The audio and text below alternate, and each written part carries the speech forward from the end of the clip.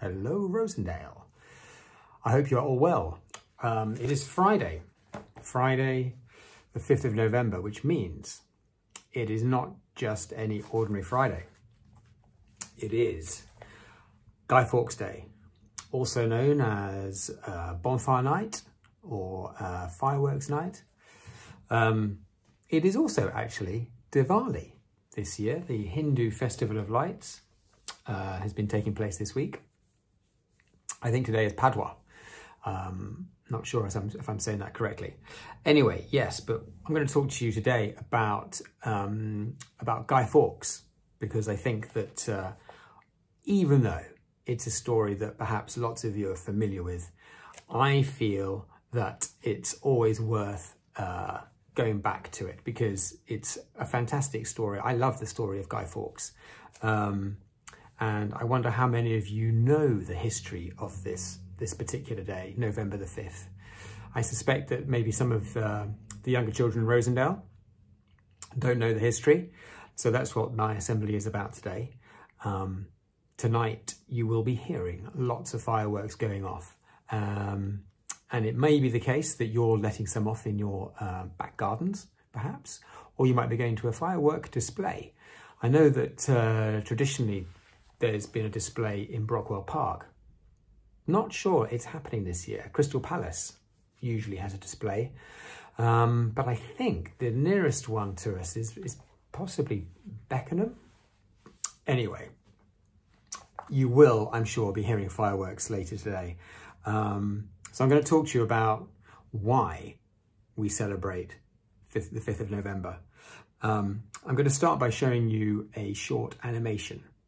So prick up your ears and watch carefully. This is going to give you some of the background to the story of Guy Fawkes. Why did the gunpowder plot happen?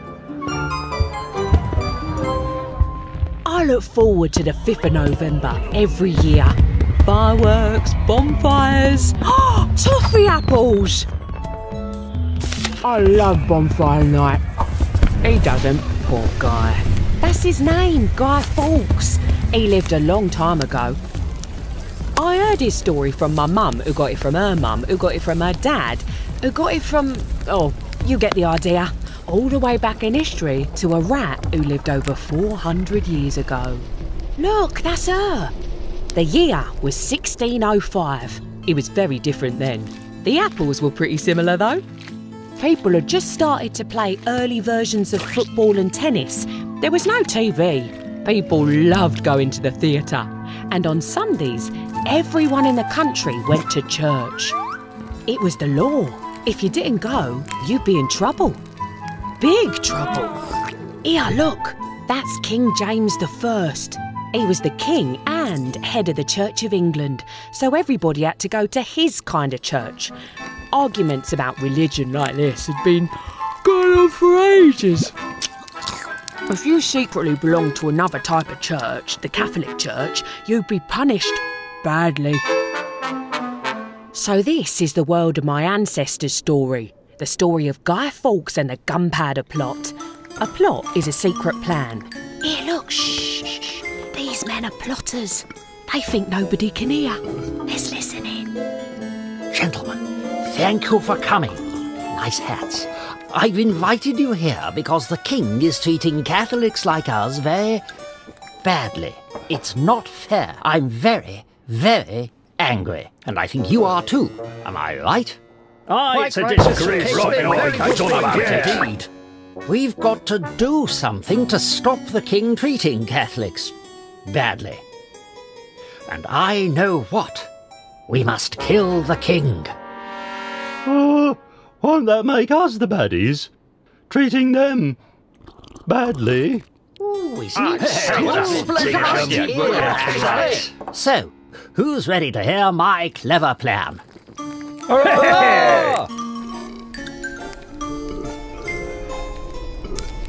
So, that was Robert Catesby, the leader of the plotters. It was his idea, not Guy Fawkes. Maybe he should be on the bonfire. Catesby is going to need a cunning plan to kill the king. kings were guarded by soldiers, so it won't be easy. OK, listen to my clever plan.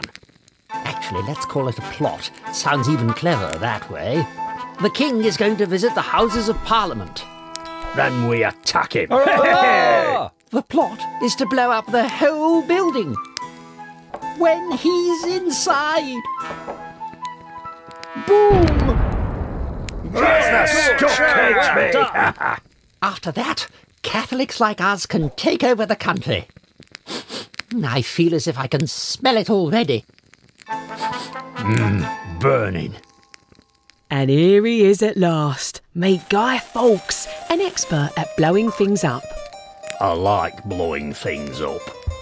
So, the plot was agreed. Guy Fawkes was to carry out Robert Catesby's plan to blow up King James I in the Houses of Parliament, an important building where important people meet to make important decisions. What do you think happened when they tried to kill the king? All right, that is a good question. What do you think happened? So there's Guy Fawkes with about 30 kegs of gunpowder, a box of matches underneath the House of Lords where the king is going to be with all his courtiers. What happened next? Could you turn to your partner, your shoulder partner, and for about 10 seconds, just have a quick discussion, the two of you. What do you think happened next?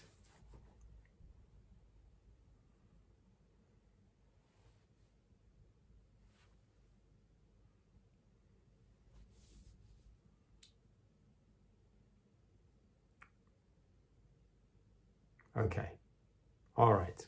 Everybody face this way. Well, if you said that Guy Fawkes didn't blow up the House of Lords and the king, you are correct. He didn't do it. He was caught, and he was caught with a box of matches in his pocket. At the time, he went by the name Guido Fawkes. And as the short film explained, Guy Fawkes was the explosives expert. He was the man that Robert Catesby used. Robert Catesby was the leader of this group of conspirators, this group of Catholics who were very angry with King James because they weren't allowed to worship their Christian faith in the way that they wanted to as Catholics, that nobody could in the country at the time. And so he wanted to get rid of the king and take over. So him and his conspirators, and I will show you a picture of the conspirators now.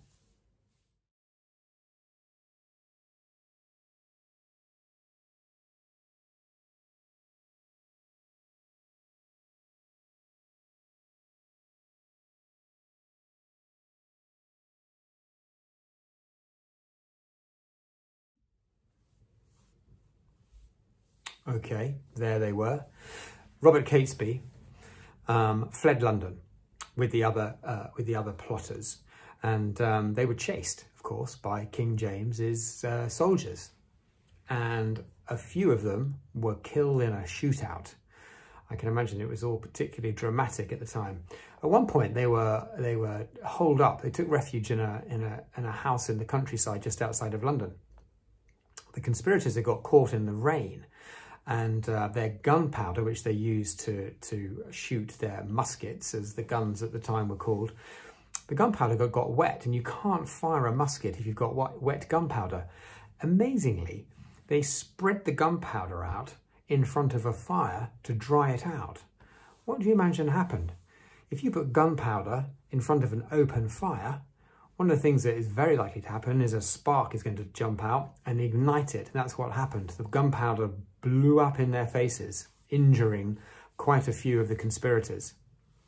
Anyway, eventually they were caught. I think 4 or 5 of them were shot in a shootout with the king's soldiers. The rest were caught, brought back to London, put on trial, found guilty, and as you can imagine, this was 400 years ago, they were put to death. That's what happened for what's known as high treason, which is where you are acting against the king. plotting against the king in the most dastardly way, right? They wanted to kill the king, so there was no way that these men were going to survive. So they were put to death, including Guy Fawkes. Now, interestingly, it's known as Guy Fawkes Day. You know, you'd sort of imagine, wouldn't you, that it ought to be called Robert Catesby Day. I mean, he was the leader after all. But it's forever been called Guy Fawkes Day. And one of the things that used to happen, you don't really see this so much now. You saw it a little bit when I was a child, which is quite a long time ago now. But children would make a guy, they would stuff clothes with straw and give him a head and a hat and put him in a wheelbarrow, and they would take this guy around their neighborhood, and people would give them money, and they would say penny for the guy. I haven't seen that being done for many, many years. I wonder if there are any parts of the country where that still happens. And then in the evening, the guy would be placed onto the bonfire. And of course, the fireworks that are let off, you know, remind everybody of the, you know, the explosions, I suppose, that may have happened if Guy Fawkes and his fellow conspirators had been successful. And it's just it's a lovely celebration, and one of the few times actually during the year that you can hear and see fireworks. Doesn't often happen now. So look out of your windows tonight and see if you can spot any. So that's the story of Guy Fawkes, and that's why we celebrate this thing called Guy Fawkes Day or Bonfire Night. Have a wonderful rest of the day, everybody. Enjoy the fireworks tonight if you can see them or hear any. Remember to keep your pets inside. Pets don't really like the sound of loud bangs. All right, and I will see you soon. I think we'll finish with some fireworks. All right, bye everybody.